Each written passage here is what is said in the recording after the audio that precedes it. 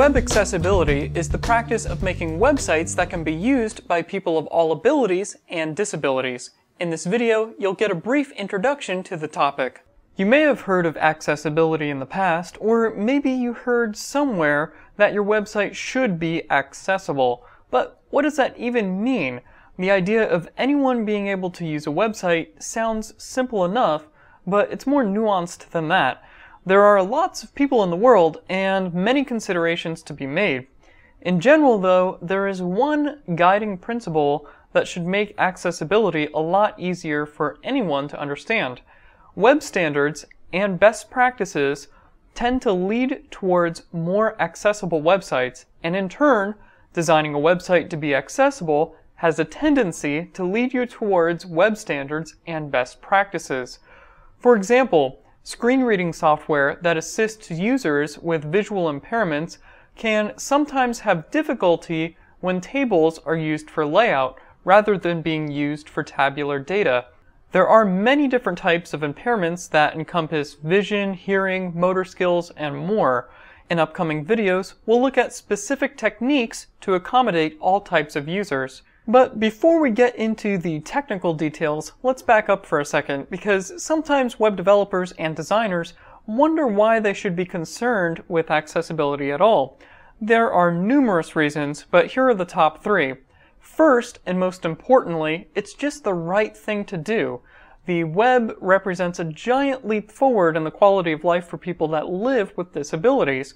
For example, before the advent of online news and screen readers, it was difficult, expensive, and sometimes impossible for a person with visual impairments to read a daily newspaper on their own. That alone should be reason enough. Second, as I mentioned earlier, building accessible websites has a tendency to lead towards HTML markup that is semantic and easy for everyone, even computers, to understand and interpret.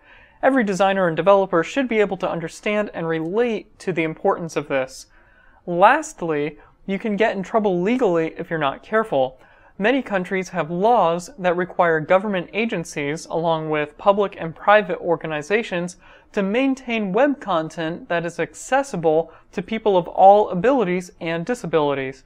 In the year 2000, a blind Australian man engaged in a court case against the Sydney Organising Committee of the Olympic Games, and he won because under the Australian Disability Discrimination Act of 1992, the official website of the Sydney Olympic Games failed to provide adequate accessibility to blind users.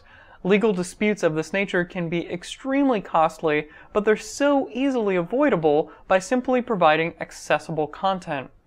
The World Wide Web Consortium, or W3C for short, is an organization that sets the rules for HTML and CSS and many other standards.